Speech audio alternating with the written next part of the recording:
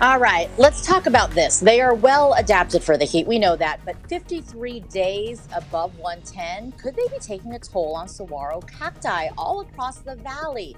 Take a look. This is video of a cactus that fell right on a house in Phoenix.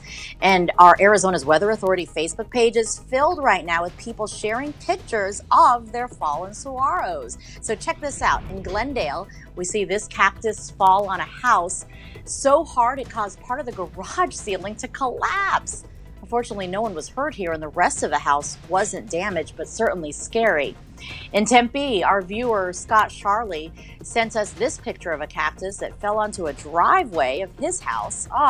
It's so sad to see this, right? And like so much these days, the moment of impact was caught on camera. So this morning, Ian is live with an expert trying to explain what the heck is going on. Is it the heat, Ian? That's what a lot of people are thinking.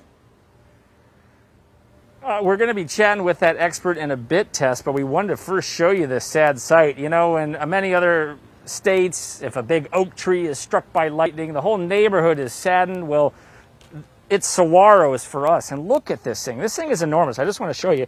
This is just like a fraction of the saguaro. This thing probably weighs 20 to 30 pounds. Now, I am very buff, of course, so it looks seamless.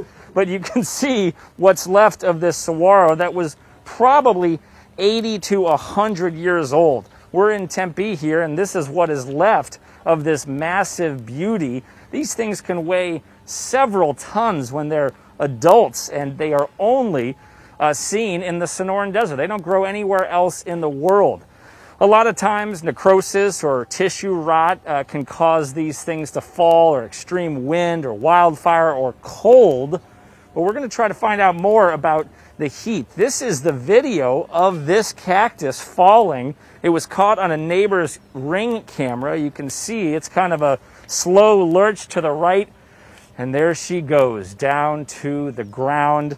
We've been seeing a whole lot of these pictures. Thank God this thing didn't land on a human, weighing maybe a ton or so. It can easily decimate a car or a mailbox. I'm joined with Matthew, the homeowner here.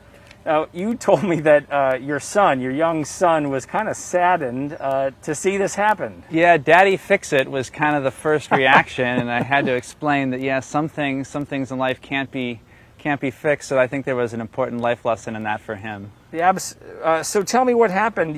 Obviously you saw it, but this was Sunday. Yeah, I saw a young girl and her father stop in front of our house, and we get people walking down the street, but anytime someone kind of stops right in front of your property, you wonder what's going on with that. And then I looked out and I thought, oh, that happened. And then I had to break the news to my family, and then I realized I had a missed call and text from my world's greatest neighbor, Scott, and before we even really knew this thing had fallen, he had already, I think, gotten the right tools out and volunteered to help me process the corpse, and so that's what we spent about the next hour doing. Okay, well, we're going to chat maybe a little bit about physics, because Matt is a physicist, and we might learn something about gravity in a bit, but we're also going to chat with some folks at the Desert Botanical Garden coming up later on to see if they have some more clues. But a sad sight to see. I don't have any of these in my yard, April. I do have some cacti, low-level ones, and I know they are struggling. And these are ones that I never worried about at all, but this summer, man, it has been tough.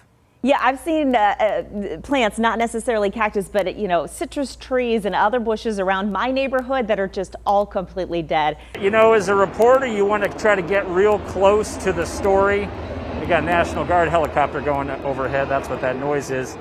You want to get real close to the story. Well, I should tell you I've gotten a little too close to the story because I've been goosed at least 3 times in the derriere by these yuccas. So I'm going to be very careful as I make my way forward. Yeah, viewers have been sending in these pictures. They've sent in video showing these massive saguaros falling down. They've crushed cars. Some have gone through roofs. We saw one caught on a Ring camera. I mean, these are massive, massive icons of the Sonoran Desert. They only grow in the Sonoran Desert, nowhere else in the world, and they have caused damage. It is always terrible to see. It would be like your favorite oak tree if you lived in a maybe more Midwestern part of town.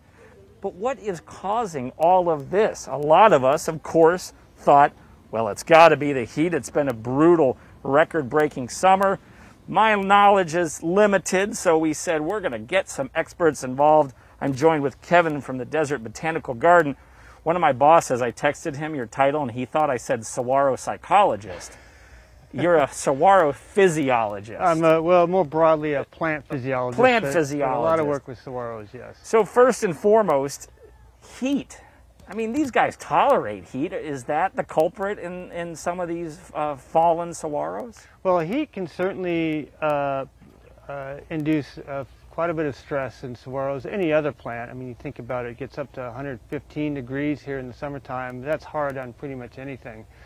But that's probably not the direct cause for why they fall over. Typically, when you see them fall over, it's because they're really full of water. They've had a lot of rain that's taken place, and the soil is moist. And then sometimes in their monsoon season, you'll get a lot of wind, and bam, they fall over under those conditions. But long term, the heat can weaken them. So maybe they were already, down a bit for whatever, they had rot inside, and then this brutal summer was just the nail in the coffin for them. Could have been, especially if somebody also went ahead and overwatered them in their yards. That sometimes we see that quite often. A lot of people have been doing that since we haven't had rain. We've tried to supplement it. That's right. And you were telling me it's pretty much a sponge. These things, when they get water, they actually expand. That's correct. They'll expand quite a lot. And you look at the really big saguaros, the ones that have multiple arms, they can hold over 1,200 gallons of water. So think about that, 8 pounds a gallon. You're talking over 10,000 pounds that these things will actually weigh standing. And sometimes that weight is just too much, and they'll fall over under the right conditions. And that makes sense, with some of the destruction we've seen. I mean, absolutely destroying cars. So, well, maybe heat's not the answer, maybe the contributing part, but don't overwater your saguaro.